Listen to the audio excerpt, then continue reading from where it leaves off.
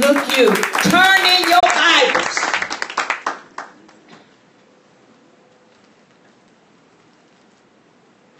Genesis chapter 30.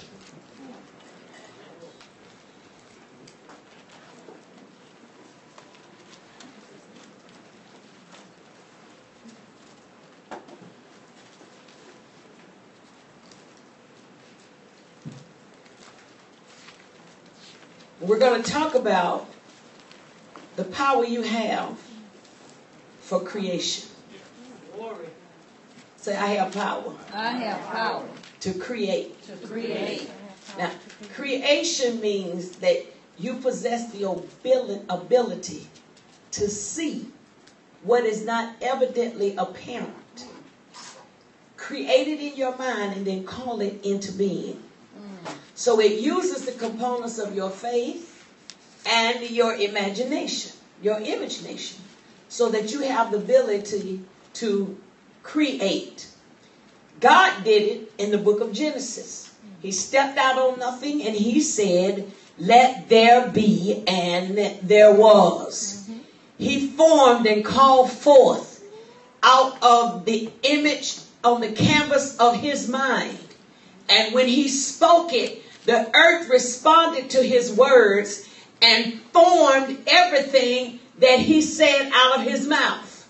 Is that what happened? Yes. So we see God using his words and we know now the Spirit of God are using Jesus Christ, the Spirit, the Word of God to form, create, and shape everything that we see. The Bible explains it this way, that the things that are made are not made from what we see.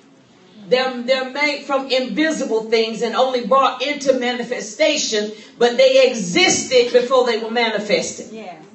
Just like you and I, we existed in God before the foundation of the world. We were only manifested in time for a purpose, and we're going back to God. When we get back to God this time, we won't be a word, we'll be in the word called the body of Christ. Yes. Does everybody see it? That's creation, formation. So when we look at Genesis chapter 30, I want to speak to you briefly this morning on how God demonstrates the way sheep reproduce. I want to talk about the way sheep reproduce. In Genesis chapter 30, I'm going to start reading at verse 30. When you get it, say, I love the Word of God. I love the Word of God. I didn't do an overhead this morning because it's communion, and I want to make sure we have enough time to do those things that we need to do on today. Verse 30.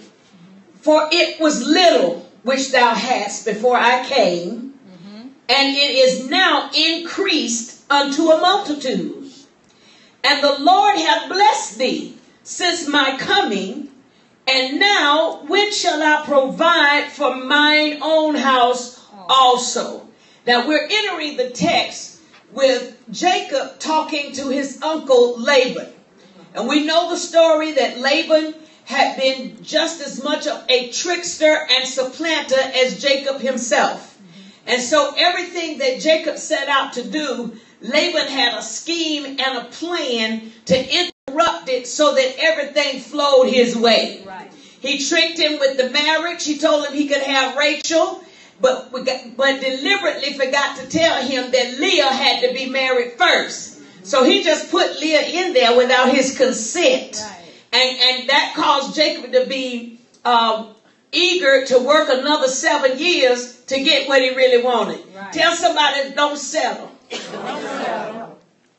Hold out for what you believe in God for. Hold out for what you believe in. Oh, Lord. Because you see, Jacob could have said, well, okay, if this is the way it is, and not gone forward and say, oh, no, I want what I really want. What do I need to do? And he was willing to work that extra 7 years.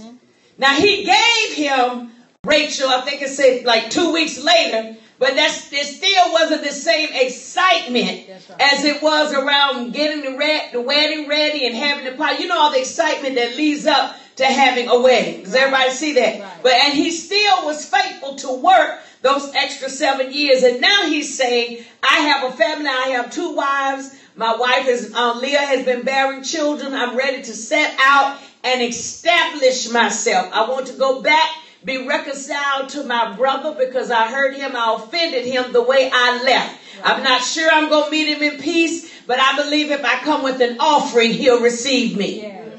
And so far, everything has been leaning your way.